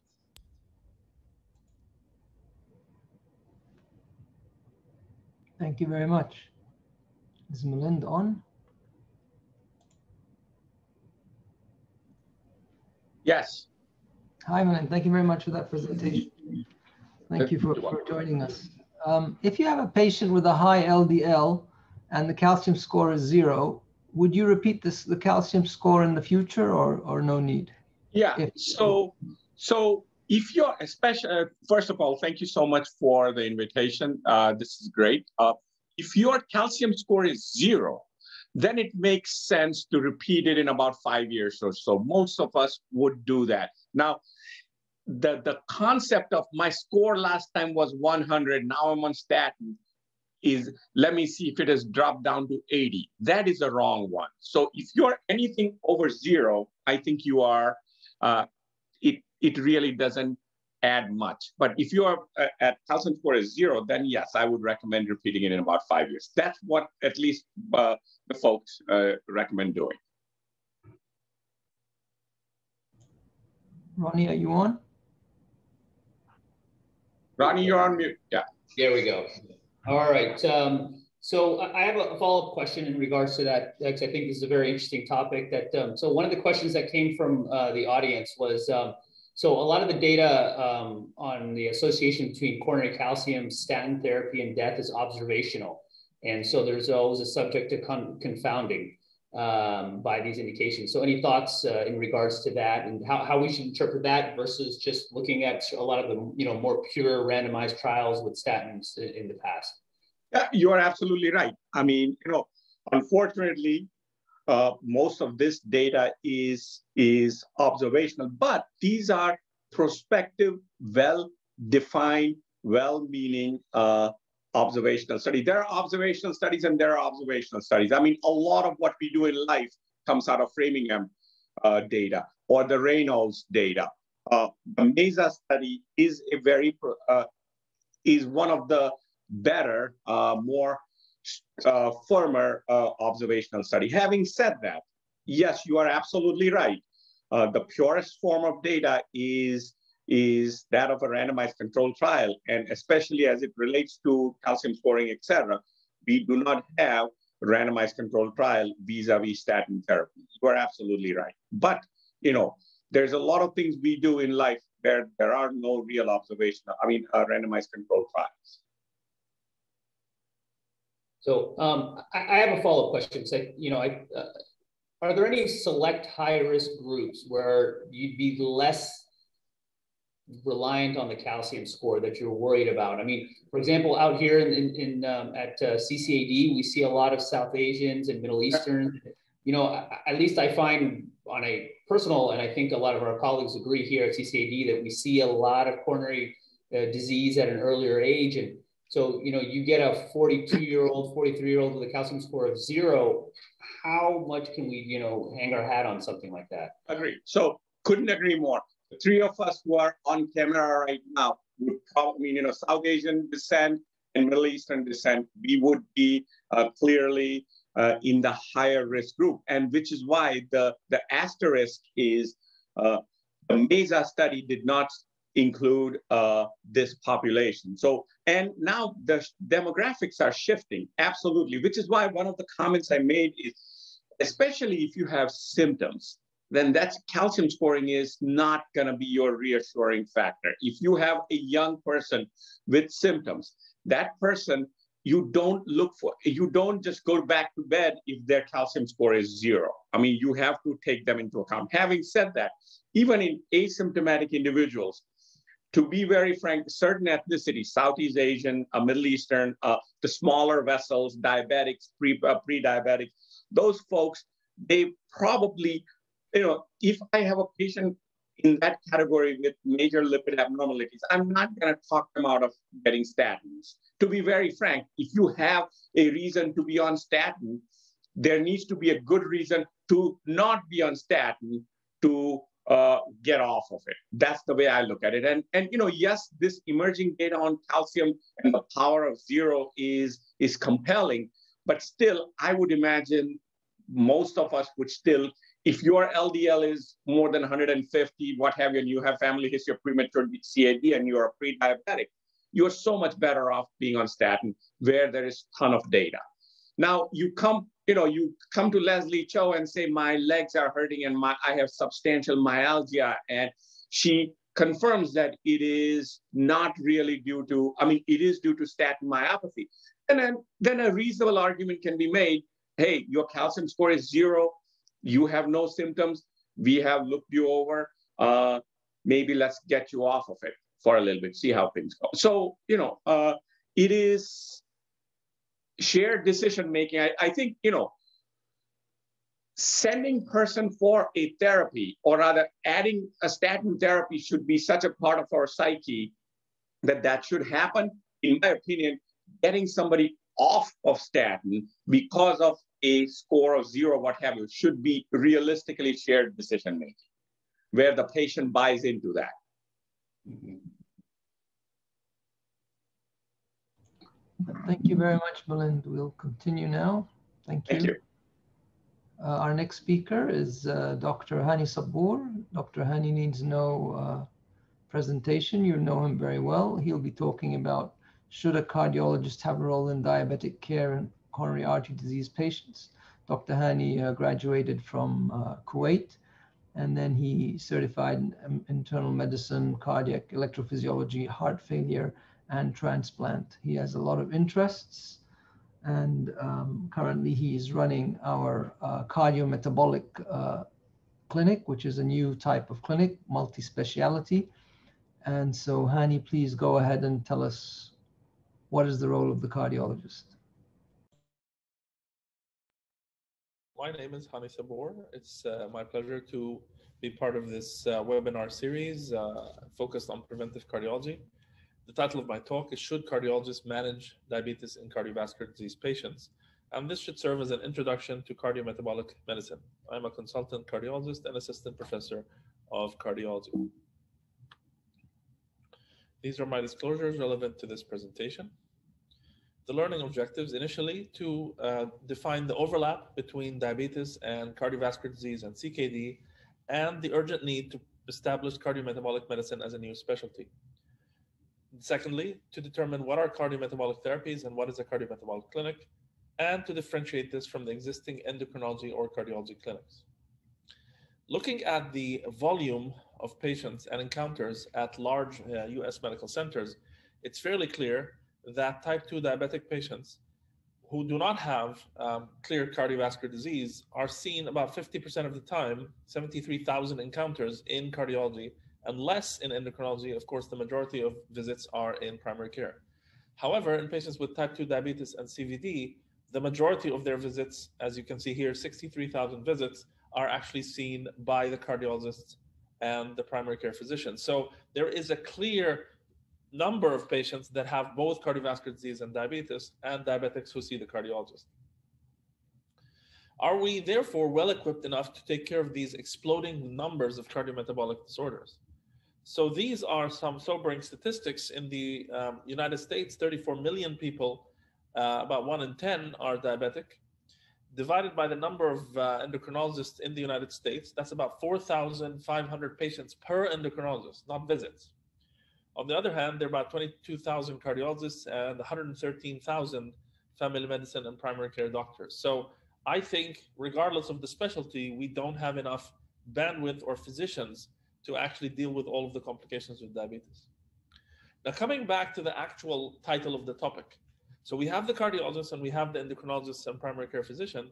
And of course, there is the broken link because there is a difference in viewpoint between cardiologists and endocrinologists and PCPs. And unfortunately, there are turf battles that are actual barriers to the proper care of the diabetes patient, and certainly the diabetes patient with cardiovascular disease. So there are certain different approaches between cardiologists and endocrinologists to a patient with diabetes. Cardiologists are now focused on utilizing cardiovascular outcome studies to initiate medications that reduce cardiovascular events in patients with ASCVD, heart failure, and CKD. In diabetes, our traditional function in cardiology was to treat hypertension, lipids, and exercise counseling. Previously, we really couldn't do much with diabetes. Now, over the last 5 to 6 years, we can recommend to the PCP or the endocrinologist to start SGLT2 inhibitors or GLP-1 receptor agonists in cardiovascular disease patients because of their tremendous impact on hard cardiac outcomes. From the endocrinologist standpoint, until recently, again, it's a glucocentric worldview receptive to glycemic control, in which A1C goal was important, diet, weight management, and counseling, and surveillance of microvascular complications was the standard of care. Now, can we do better by combining this? So these conceptual differences are important, and they come back from how people are trained. In cardiology, there was very little training in terms of diabetes management. There is concern about referrals and who's going to take care of the patients. There is a lot of innovation in cardiology, and therefore new medications, drug interactions, patient safety are important. And of course, we don't have the infrastructure for diabetes educators that the endocrinology clinic has. Endocrinology requires individualization of care, and CVOTs may be either too wide or oversimplistic in terms of the general diabetes population. Many diabetologists are less comfortable in treating non-diabetics with cardiovascular disease, which again, the new CVOTs have shown us. And of course, adjustment of diuretic doses in patients who are on SGLT2 inhibitors who have heart failure as well. So there is clearly gaps in the training and background of both groups. Now, why is this clinically important? Because if you look at these two very large studies, these are real world studies, CVD Real 1 and 2. The first one had 150,000 patients with type 2 diabetes, and the second had 230 patients with type 2 diabetes. Across the board, the US, in the use of the SGLT2 inhibitors in both primary and secondary prevention, there was a 50% reduction of all-cause mortality, almost a 40% reduction of heart failure hospitalization, and combining both, somewhere between 40 and 50% reductions as well. In addition, in CVD Real 2, there was a significant reduction of MI and stroke as well with SGLT2 inhibition. What about GLP-1 receptor agonists? So these are now more recent studies where patients who are using GLP-1 receptor agonists extending their benefit beyond glycemic control into cardiovascular safety and efficacy. And this is using liraglutide versus exenatide, comparing that to other agents. So again, there's a tremendous amount of data that these two sets of drugs have a tremendous impact in cardiovascular outcome. Now, in terms of the indication, the numbers are staggering. So about a third of Americans with diabetes have renal disease and therefore are eligible for SGLT2 inhibitor therapy based on clinical studies and clinical indications published in the guidelines. Well, how much of this is actually being translated into reality? Actually, only a handful of patients are getting the latest evidence-based cardiometabolic therapy. So this is a large US-based registry. And in fact, in patients with ASCVD, CKD, or heart failure who had diabetes, only 9% of the patients were getting the benefit of SGLT2 inhibitors and 7% from GLP-1 receptor agonists. On the other hand, at least 1/5 were receiving sulfonylurea that actually has no benefit and may in fact have harm in these patients. Who are the people who are actually taking on the prescription of SGLT2 inhibitors? So in fact, looking at the prescription audits and the Brigham and Women study on the left side, it's entirely clear that only 5% of these SGLT2 prescriptions, which are drugs that are now well utilized in the heart failure space, as well as diabetes, the minority is being done by cardiologists, where the majority is being done by PCPs and internal medicine physicians. How about GLP-1 receptor agonists? Again, 5% of the GLP-1 receptors agonists, which are highly effective in reducing myocardial infarction and cardiovascular death rates in patients with ASCVD and diabetes, less than 1% in the national prescription audit by cardiologists, the majority by endocrinologists and PCPs. So a cardiometabolic clinic actually combines the benefits of both types of training and both types of approaches. This would be focusing on primordial, primary and secondary prevention. In addition, lifestyle, diet, obesity, and diabetes teaching, cardiac and diabetes risk assessment, optimization and management, looking at medication optimization, the appropriate imaging and procedural services, and in addition, mobile health technologies, tracking home lab parameters and following up patients and giving alerts that prevent readmission. It is a comprehensive care model. And therefore, in the outpatient cardiology setup alone, without modification, is not in fact optimal for treating or teaching patients with cardiometabolic disease. And this model has been published last year by Michael Blaha and Bob Eckel, an endocrinologist and a cardiologist. The cardiometabolic clinic should encompass all of these items, including imaging, prevention, supportive diabetes management, optimizing medication plans, planning treatment, as well as lifestyle counseling and risk assessment, plus exercise and smoking cessation, and specific diets. The cardiometabolic team centers on the cardiometabolic physician who has an interest in both cardiology and metabolic disorders, nurses that are specialized, diabetes educators or nutritionists, behavioral psychologists, and pharmacists. The characteristics of a cardiometabolic physician combine the benefits of both types of training: diagnosing and treating cardiometabolic disease, start and titrate guideline-directed medical therapy. CV risk assessment and management is integral, as well as cardiac imaging and procedures, counseling family and patients, teaching and training staff, and also specific research activities along this pathway. The success of this model has been demonstrated from the Mid-America Institute by Mikhail Kusiborod. This was presented in the Diabetes Congress December of last year. The Cardiometabolic Center Alliance is essentially this patient-centered approach where the comprehensive treatment plans include both cardiovascular and diabetes-related aspects of care at each visit, and a comprehensive treatment plan tailored to individuals with the objective of reduction of secondary risk aggressively. And this is some of the results at St. Luke's, and this registry was also presented late last year. So those patients enrolled in the cardiometabolic clinic were matched with similar patients with a conventional clinic model. So as you see here in the cardiometabolic clinic, there was a significant reduction of the weight, 15 pounds versus -2 in the conventional clinic, a significant reduction of the A1C by 0.5, significant reduction of the blood pressure by 4.6, and significant change in the LDL cholesterol by 11.4, although it didn't meet statistical significance over the period of time. Most importantly, the use of guideline-directed medical therapy was much higher in the cardiometabolic clinic than compared to control. So 56% of patients compared to 18 getting SGLT2 inhibitors, almost 90% of patients getting GLP-1 receptor agonists, 30% getting ACEs and ARBs. ARBs were no different. Statin therapy, about a 15% advantage. High intensity statin and overall guideline directed medical therapy was very different, 41% versus 2.3% in the conventional clinics. So in summary, despite a revolution in diabetes and CVD care, physicians have been slow to adopt these therapies from both sides of the aisle. We have excellent new cardiology and diabetes guidelines, but conventional clinic models are poorly suited for this change. The cardiometabolic clinic will be the medical home for the patient and will be de facto comprehensive specialty primary care as well as secondary care.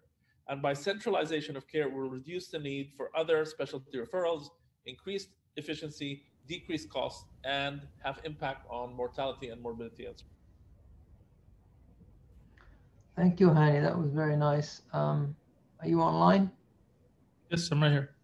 Great. Tell me, what are the challenges do you think you're going to face in starting a clinic like this? I think buy-in from all of the stakeholders is very important. I think we have to realize that our objective is not to treat an organ, but treat the whole patient and prevent cardiovascular risk. So I think what we've learned in cardiology, we used a lot of tools like coronary calcium score, like advanced lipid profiling, in order to identify the high risk and the very high risk patients. So that's where I think we have the, that experience, but we also have to learn about these new agents and how to insert them into the treatment algorithm. Just as much as you would use a statin in any cardiovascular disease patient, I think we now have 2 or 3 other agents that reduce cardiovascular risk in ASCVD, heart failure, and other risk equivalents. So I think getting the buy-in, getting the patients to understand it's a comprehensive risk-based program. Excellent. One of the other issues we face here is using the medications, obviously, in the United Arab Emirates, obviously, and particularly for obesity, are the obesity medications. Do you want to make a comment on that? Sure. I mean, I think we've talked about this, numerous times. The upstream treatment of obesity leads to decreasing metabolic syndrome, insulin resistance, cardiovascular disease. And in fact, it's very rampant here. We've seen, as you've seen also, all of these adolescents and teenagers who are morbidly obese, and plus they're smoking. So I think it's sort of a national imperative in the region to sort of move the upstream treatment to avoid the genesis of diabetes. Prevention of diabetes at a young age should be very important. Problem is we have this issue with the insurer here that has somehow removed all obesity medications from the covered list, which I think is a very short-sighted view, because in the end, if you manage this upfront, you have less diabetes in a country that already has 1/5 of its patients as diabetes, and all of the subsequent events that are going to occur 20 to 40 years later. Dr. Hani, I've got a question from the audience. What about the use of SGLT1 for non-diabetics, but cardiovascular patients? Any thoughts? So in heart failure, this is very well established. I think we've had 2 very large clinical studies, which is DAPA-HF and EMPEROR-Reduced. So 50% of those patients enrolled in randomized clinical studies were non-diabetics, and there was an equal benefit in reduction of heart failure hospitalization. In CKD patients, for sure, DAPA-CKD demonstrated this without a doubt. Diabetic and non-diabetic patients across the board with mild and moderate CKD, actually there was a reduction of worsening of CKD, and as you reduce CKD, you reduce cardiovascular death. So this is a very proportionate relationship. More CKD, more cardiovascular death. So directly and indirectly. So I think it's coming in heart failure for sure. This is an approved indication. In CKD, I think it's going to come very soon. And I think ultimately, as we look at the patients with ASCVD who don't have diabetes, I'm not sure where that study is going to come from.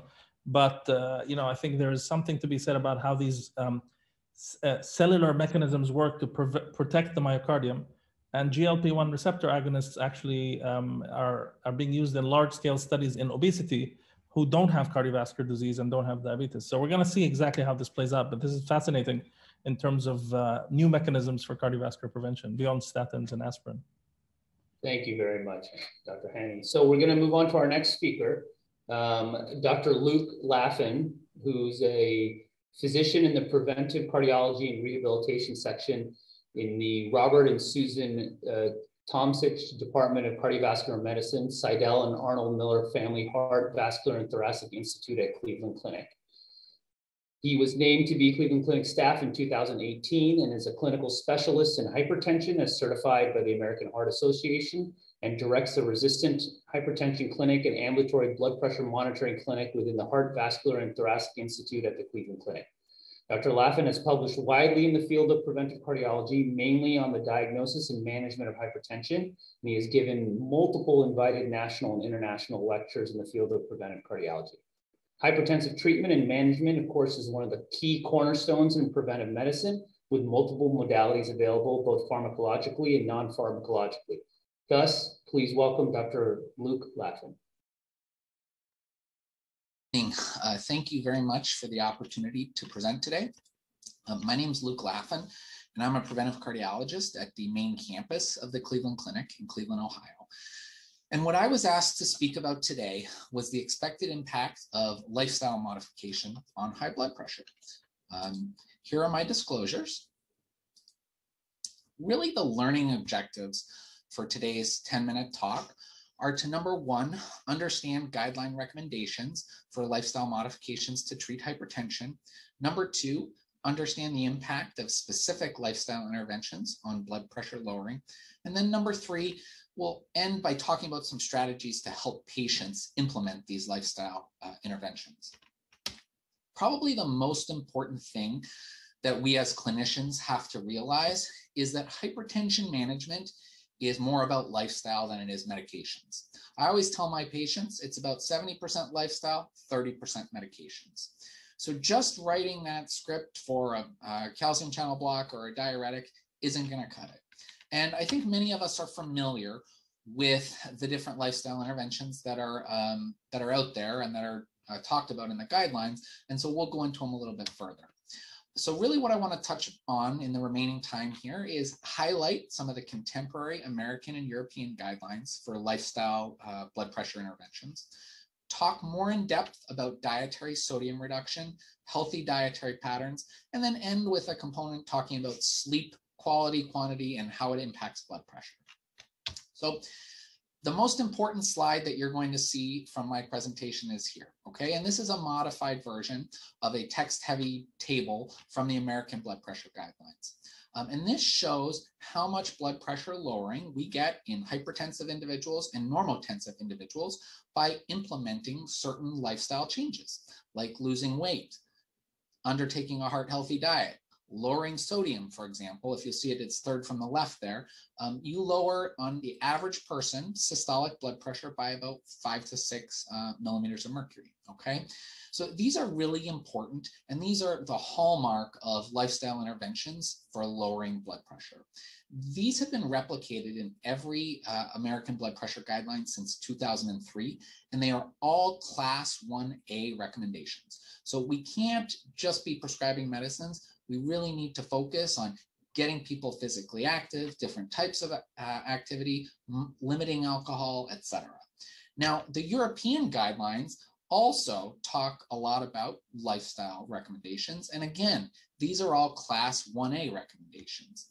The only real difference that we see between the guidelines is when we talk about a healthy dietary pattern for blood pressure reduction, the focus in the American guidelines is more on the DASH diet, which we'll talk about in a little bit. And in European guidelines, they're more focused on a Mediterranean dietary pattern. Although both guidelines really talk about or acknowledge that a healthy, balanced cardiovascular diet is going to be a hallmark of hypertension control. Also important to note that although everyone wants their patients to stop smoking, there's not a lot of office blood pressure data to support smoking cessation to lower blood pressure, but there is ambulatory blood pressure monitoring data to do that. Now, I said we were going to talk about salt and sodium, and I think that's really important, okay? I took this picture actually at a hypertension meeting in San Francisco, and it's important to realize that there's all kinds of different salts out there. And if you have sodium in your salt, which the vast majority do, it's going to raise blood pressure. The average worldwide intake of sodium per day in milligrams is 3,500 to 5,500.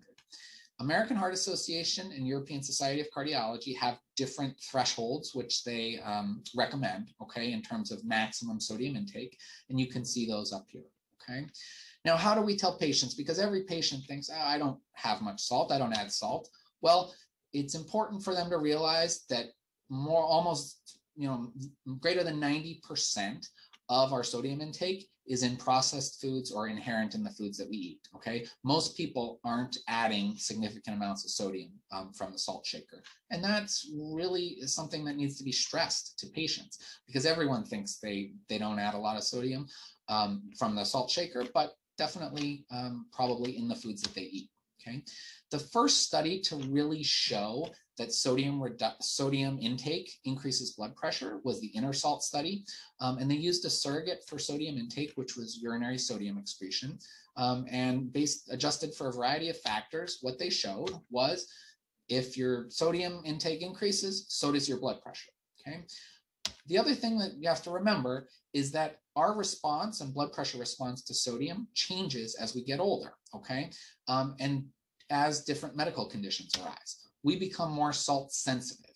So that changes the dose response curve, and that same amount of sodium that we may have had when we were 50 years old may not have impacted our blood pressure, but at 70 can raise blood pressure more significantly. And salt sensitivity is clearly present in patients with resistant hypertension, CKD, African Americans, the elderly, among other factors. So what do we tell patients? Well, 1 level teaspoon of table salt should be their maximum on a daily basis. That's equivalent to 2,300 milligrams of sodium or 100 millimoles of sodium. We have to limit it to that. And that's what the resistant hypertension guidelines suggest, and most blood pressure experts suggest. And that's an easy way to get it across to patients about how much sodium they should be having. Now, once we proceed past sodium, which is really straightforward to talk about with patients, then we can talk about healthy dietary patterns for blood pressure reduction.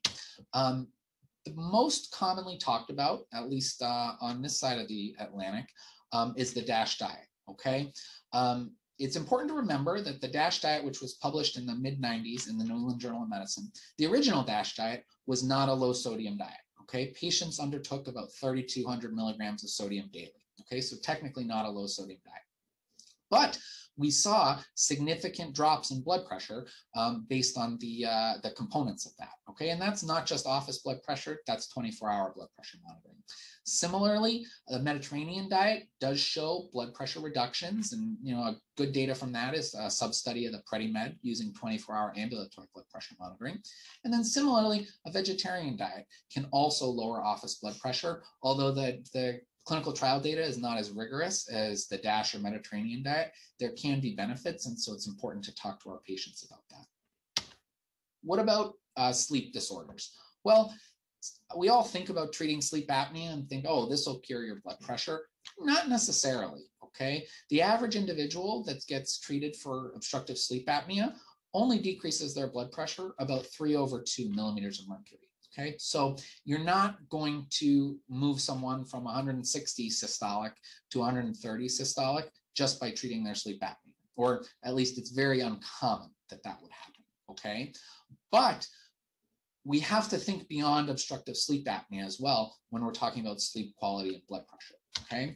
I always like to show this clinical case that was now about 7 years old.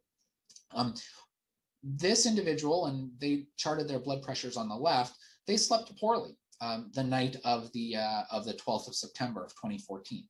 And what do we see? Well, we see the subsequent days, heart rate's more elevated, blood pressure's more elevated. Increasing data suggests that poor sleep quality leads to paroxysmal hypertension and elevated blood pressure. And that's likely due to activation of the sympathetic nervous system and the renin-angiotensin-aldosterone system. Okay, this is almost can present as a pheochromocytoma picture or a pseudo pheochromocytoma picture, and that's described nicely in the American Heart Association's 2018 scientific statement on resistant hypertension. So it's something to talk to your patients about and not just screen them for OSA, but make sure they're getting 6 to 8 hours of uninterrupted sleep a night. So with all that said, I'm talking about you need to talk to lifestyle about your patients, but that takes time, okay? There was a nice piece in JACC about 1.5 years ago looking at comparing the European and American guidelines and saying, if we wanted to fully implement these, how long would it take in a clinical visit? Well, lifestyle review and discussion would take almost 10 minutes, okay? And you'd need a total of at least 23 minutes to get through measuring blood pressure properly, et cetera, okay? In a busy clinic where you're turning patients over every 15 minutes, that can sometimes not necessarily be doable. So focusing on one of these components, presumably low sodium intake, which can be done in a couple minutes, can be helpful. Then the other thing you have to remember is that medicine is a team sport. Okay, so really enlist dietitians, enlist nurses, enlist exercise physiologists, and you're going to get better outcomes, especially when we're talking about lifestyle treatment of hypertension. So the takeaway points for me from my lecture here today are lifestyle interventions for hypertension treatment are effective, okay, clearly effective. Low sodium diet is crucial and easy to talk to patients about if you know what you're going to tell them. And we really need to include a multidisciplinary team for the best patient results. Thank you very much. Thank you very much. Our final speaker today.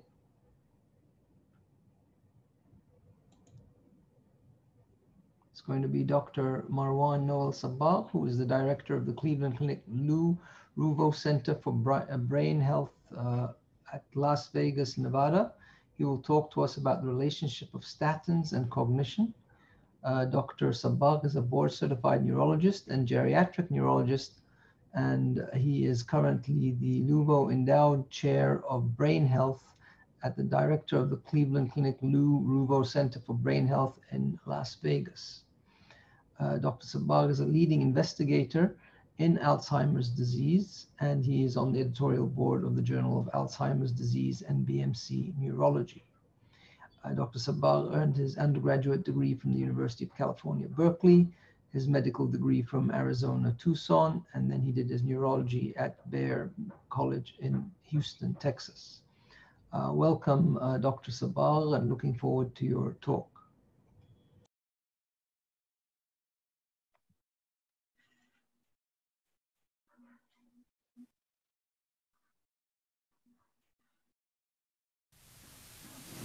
Hello, I'm Dr. Marwan Sabah. I am a neurologist and the director of the Cleveland Clinic Lou Ruvo Center for Brain Health. Today I'm going to talk about the cognitive impact of statin therapy. We start our conversation with the fact that if you Google search statins and memory, you hear the saying, I took a statin and my memory got worse. And that's a common complaint that people have. But this is a study that was published in Journal Internal Medicine suggests people looked at health records from millions of people, and 483,000 people were prescribed a statin to lower their cholesterol. And the people who took a statin clearly had more complaints of memory loss compared to people who took non-statin drugs, suggesting that the internet is validated in a self-reporting questionnaire type study captured by primary care physicians. However, the objective data seems to be quite different. If you actually look at cholesterol and lipoproteins, the direct effects of plasma cholesterol and related lipoproteins on the incidence and severity of dementia and cognitive decline remains as a controversial topic deserving of deeper exploration. Increasing evidence links brain cholesterol with plaques and tangles. In fact, there's some studies of animal data suggesting that animals fed high saturated fat diets and high cholesterol diets had acceleration of amyloid and tangles, plaques and tangles in their brains. This is transgenic mice. So there is animal evidence that that is the case. When we look at cholesterol and cognition, a positive correlation has been shown between HDL levels and MMSE performance. For this cardiology audience, MMSE is the mini mental state exam, and a negative correlation between LDL levels and immediate and delayed recall. Subjects with incident dementia have demonstrated higher total cholesterols at their first visit, and cholesterol levels and atherosclerosis have been found to be associated with Alzheimer's disease. There have been trials. So the reason this is very important for this audience to understand is that actually, you know, the anecdotal evidence of the internet is juxtaposed against the fact that there is very robust evidence that cholesterol lowering might be a good idea. It's so good there were actually 3 clinical trials performed in the last 10 to 15 years. The first one was one of the studies I did, the SPARK study. In fact, I was the co-PI of that study.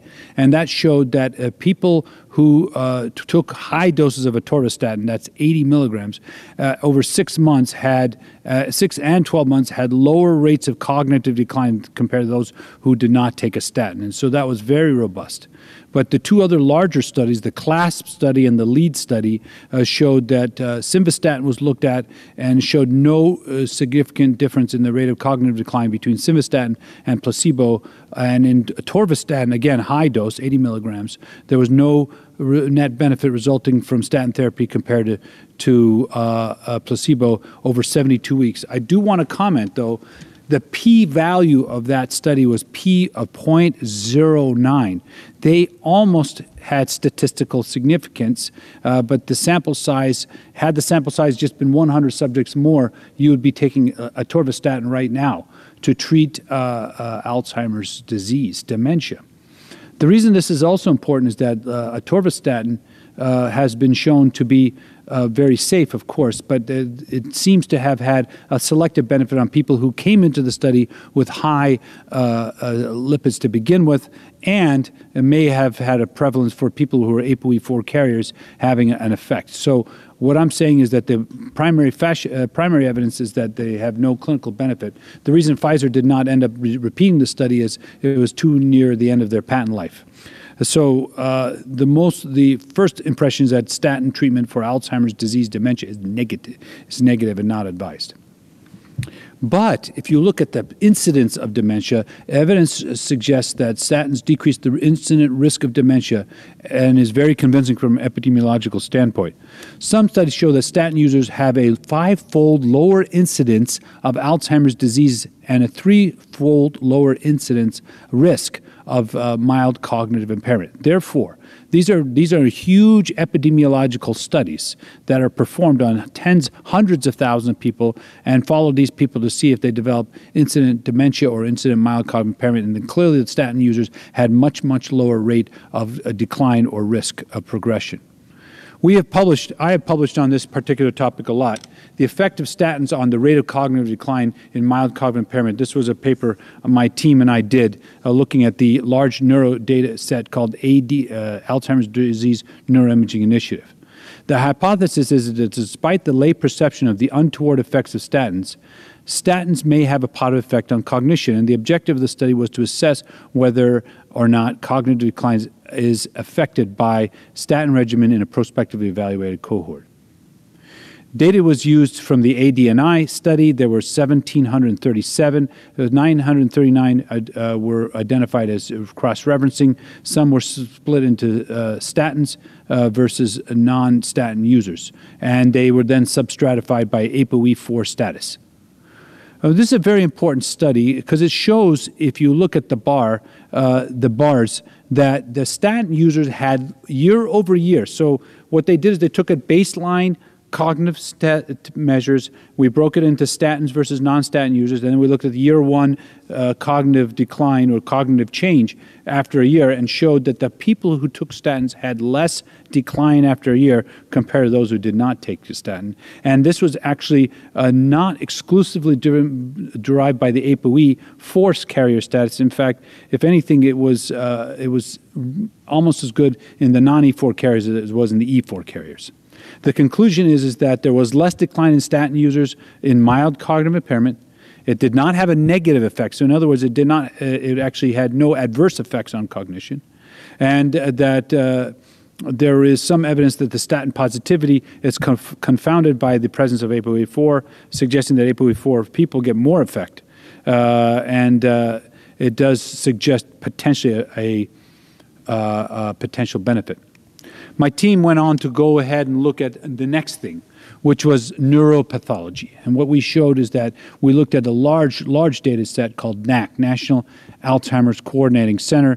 This is tens of thousands of brains that are brought to autopsy, and we stratify them by people who all people in the study had a diagnosis of Alzheimer's disease, both clinically and autopsy confirmed. And what we showed is that their we want to look at whether they had more pathology, less pathology on the basis of their statin presence. My hypothesis for this particular study was that if you took statins chronically, you should have less amyloid or plaques entangled pathology at death if you took a statin compared to the not taking a statin. The answer was no, that is not the case. Our conclusions are that the link between cholesterol and cognition and AD risk is significant. And second, statins do not adversely affect cognition when measured objectively. Third is that statins might be protective. And fourth, this clinical trial evidence suggests that statins are not robust treatments for Alzheimer's disease dementia. Thank you very much.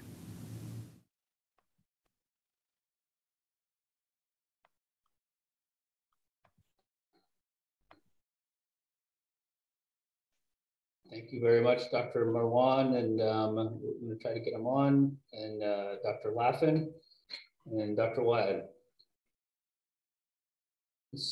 So, Dr. Lappin, I have a question to kind of start off our discussion here.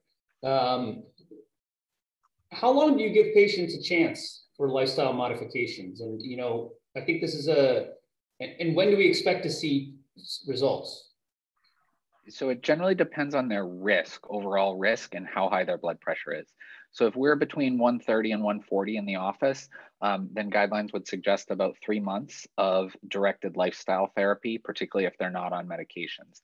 If they're higher than that, so 140 and above, or at least 150 based on the European guidelines, then you need to do both hand in hand. They got to walk out the door with a prescription for medicines plus lifestyle modification.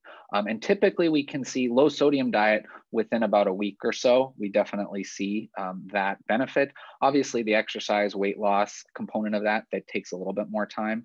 And then if you add in things like just decreasing alcohol intake, a couple of weeks, we could generally see the benefit. Yeah, I find sometimes it actually encourages the patients when you tell them, look, we're going to start a medication. If you make the lifestyle changes and you actually improve, then we can discuss, dialing back on some of the medications or the dosing themselves. And that actually gives them an encouragement from a lifestyle standpoint. And the way that I phrase it with them is I say, low sodium diet is worth, for example, 1.5 to 2 medicines. I'm not wed to any of these prescriptions. If you're doing that and you call me back and say my blood pressure's in the 110s, we're going to take away a medicine or at least cut the dose. Yeah, so give them that carrot. I agree.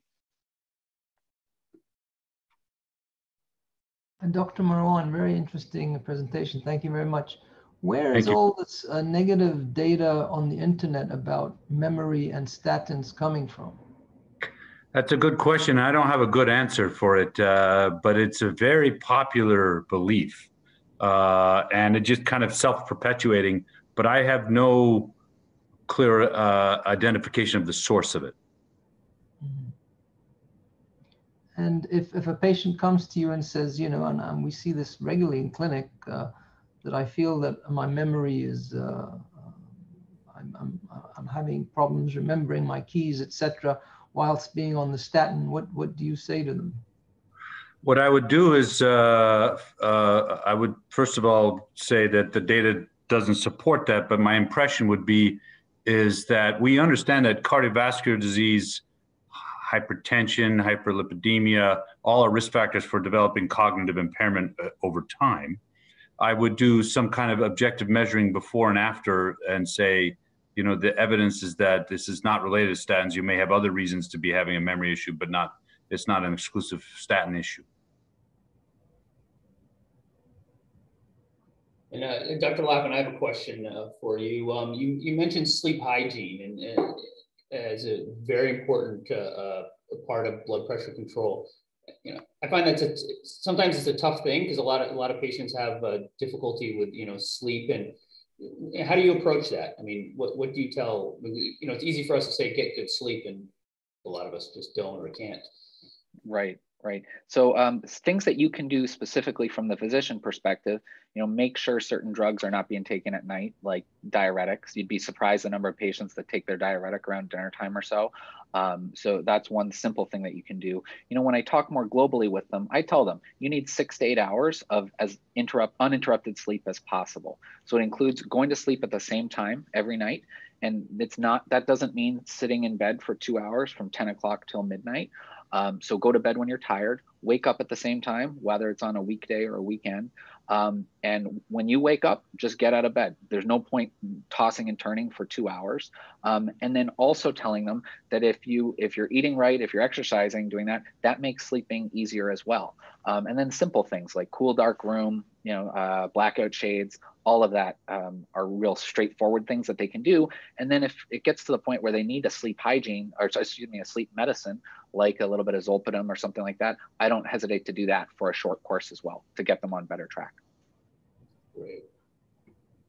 So I think we can wrap up here, and we just want to thank all the speakers, Dr. Marwan, Dr. Laffin, and everyone else, and all the panelists for a wonderful talk and discussion today. And we want to thank the audience for joining us today. And of course, we'll move forward and plan for the next webinar and hope to see everyone there. Next week, we'll plan for an electrophysiology webinar and followed by valvular heart disease, vascular disease, and heart failure management strategies.